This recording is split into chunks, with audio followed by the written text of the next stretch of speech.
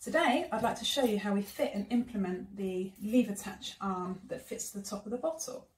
So first of all, what we'll do is we'll take away the leaflets, just an information leaflet for you to have a read through, and just unfilm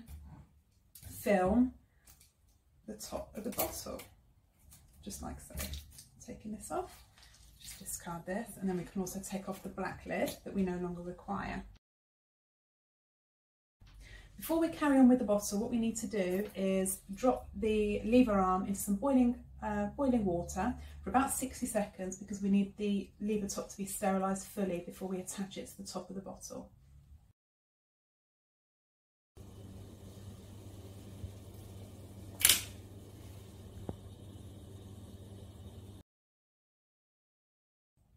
So I've now removed the lever top arm from the water that was sterilising it, and I've just patted it dry like so.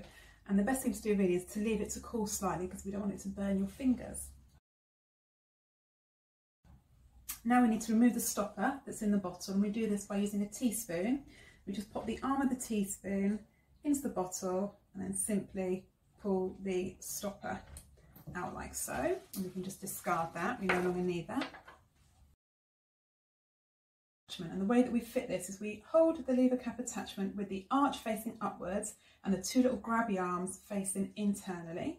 And we attach on one side, being careful, and then we pull it across so it attaches on the other side too, like so, which means then that we're able to lift up the stopper, placing the orange part into the bottle, applying a tiny bit of pressure like so, and then we're able to just pop the chamber down.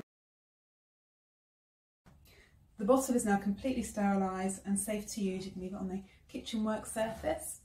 Now, Filippo and Berio are very keen for you to reuse and recycle your glass bottle once your olive oil is finished. The best way that I think that you can do that is by adding some wonderful homemade limoncello into the bottle and popping it into the fridge. Thank you.